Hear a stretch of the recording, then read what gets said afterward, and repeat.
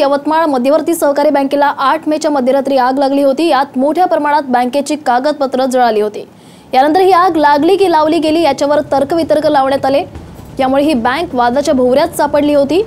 मात्र ही आग शॉर्ट सर्किटमुळेच लागल्याचं समोर आलंय। आग लागतानाचं सीसीटीव्ही समोर आलेलं आहे।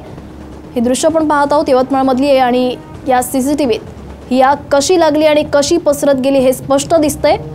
रात्री 1च्या सुमारास इलेक्ट्रिक केबलमध्ये शॉर्ट सर्किट होऊन ही आग पसरत गेली आणि मात्र या बँकेत अशा प्रकारची घटना रोखण्यासाठी कोणतीच उपाययोजना नव्हती का असा सवाल आता उपस्थित केला जातोय।